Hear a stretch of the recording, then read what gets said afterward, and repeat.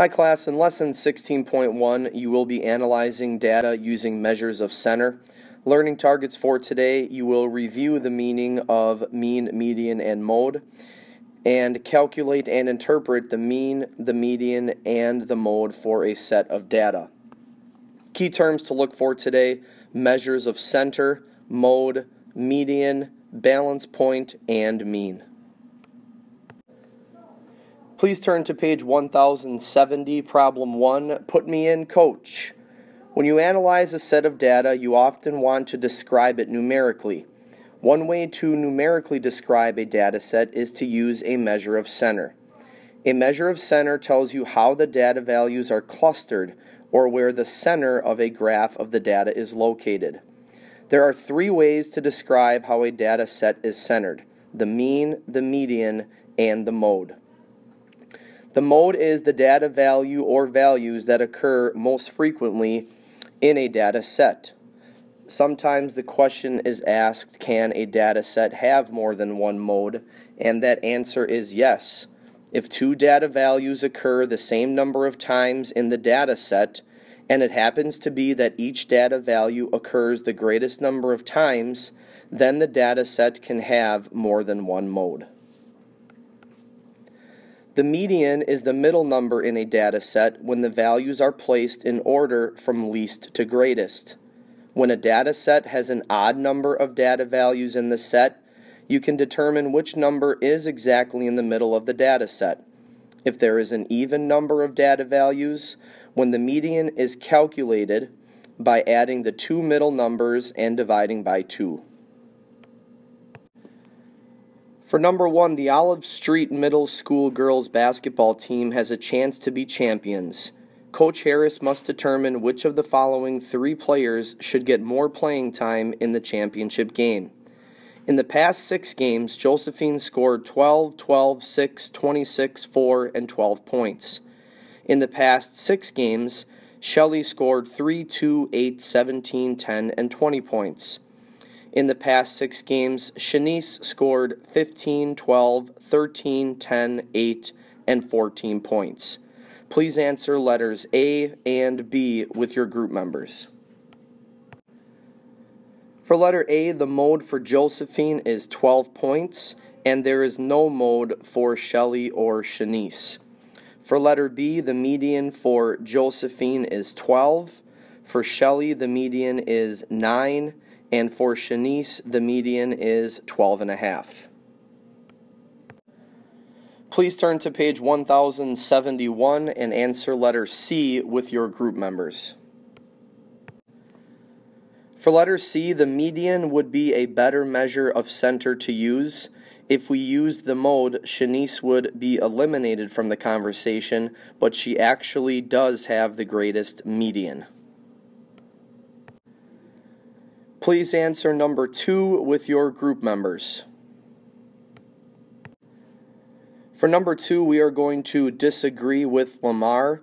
Lamar forgot to put the numbers in numerical order before calculating the median. When you put the numbers in numerical order, the median is 6. Previously, you learned about 2 measures of center, the median and the mode. There is a third measure of center that can describe the values in a data set. This measure of center is based upon establishing a balance point. Analyze the 2 stacks of cubes. If you were to create 2 equal stacks of cubes, you would subtract 2 cubes from the greater stack and add the 2 cubes to the lesser stack. In doing so, you have created 2 stacks of equivalent amounts. Please turn to page 1072. Answer number 3, letter A and letter B with your group members. For number 3, letter A, to create 4 equivalent stacks of cubes, you have to subtract 2 cubes from the stack of 6 cubes and add them to the first stack. Then you have to subtract 1 cube from the stack of 5 cubes and add it to the second stack. This will result in all stacks having 4 cubes. And for letter B, to create 4 equivalent stacks of cubes, you need to subtract 3 cubes from the stack of 10 cubes and add them to the first stack. Then you have to subtract 2 cubes from the remaining 7 cubes in the last stack and add those cubes to the second stack. This will result in all stacks having 5 cubes.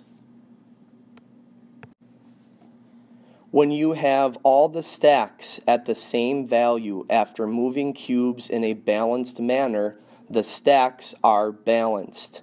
The value where the stacks are balanced is called the balance point. Please turn to page 1078. The balance point can also be called the mean. The mean is the arithmetic average of the numbers in a data set. The mean is calculated by adding all of the values in the data set and dividing the sum by the number of values. Determining the mean of the data set for the points Josephine scored is calculated first by adding all of her scores together and then dividing by 6. So the mean for Josephine's scores would be 12. Please turn to page 1079. Answer number 4, letter A and letter B with your group members. For number 4, letter A, when you add up all of Shelley's scores and divide by 6, Shelley's mean is 10 points.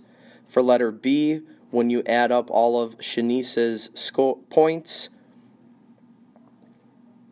and divide by 6, Shanice's mean is 12 points. This will conclude lesson 16.1 on understanding measures of center. Please let me know if you have any questions. Thanks.